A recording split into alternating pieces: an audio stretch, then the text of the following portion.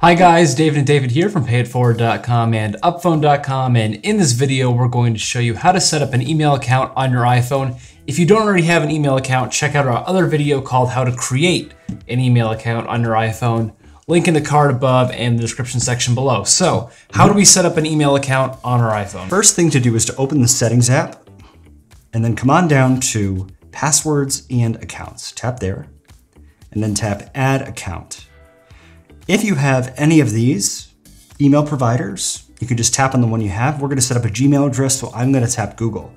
If you don't, you're going to have to tap Other and then tap Add Mail Account and then enter this information here. Most email providers will automatically set themselves up if it's not already here, but some still you might have to have some settings for. We're just going to do it the simple way, which is to set up Gmail. I'm going to tap Google here. Settings wants to use google.com to sign in. I'm going to tap Continue. So we'll sign in with our Gmail account. On my phone, you'll see that for this website, Jazz Piano David, this is a suggested entry because I've used this email account on this iPhone before. But if you've never done that, you might not see your email address. So I can just type my entire email address there and tap Next. Now I'm going to type in my password and tap Next. Now Gmail is going to ask me if I want to use Mail, Contacts, and Calendars. I'm going to turn off Contacts and Calendars for now.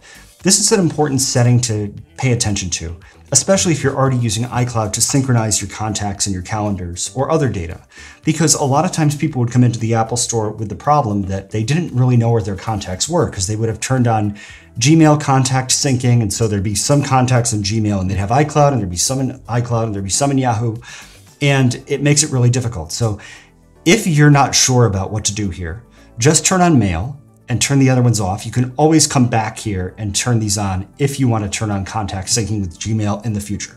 So just Mail, tap Save in the upper right-hand corner of the screen, account added, and you're all set. That's it. Just going to swipe up from the very bottom of the screen, open up the Mail app quick, and we can see some emails from Google. That's how you do it. That's how you set up Mail on your iPhone. Thank you guys for watching this video. Give it a thumbs up. If you found it helpful, leave us a comment below. If you have any other questions, and don't forget to subscribe to this channel for more great iPhone videos.